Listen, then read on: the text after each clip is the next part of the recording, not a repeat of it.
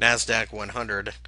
futures daily forecast December 26, fxempire.com. The NAS 100 futures fell during the session in what would have been a shortened uh, session on Monday for Christmas Eve. The Christmas Eve volume, of course, wouldn't have been much and would not have attracted anything along the lines of a longer term trader.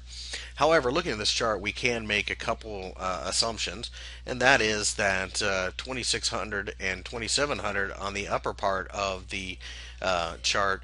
are currently the boundaries of the marketplace, and as such we think that we are getting closer to the support level and think that any type of supportive candle over the next couple of sessions would be a decent buying opportunity, a short-term one granted, but a buying opportunity nonetheless. Unless we close well below the 2600 on a daily candle, we do not have any interest in selling at this point in time,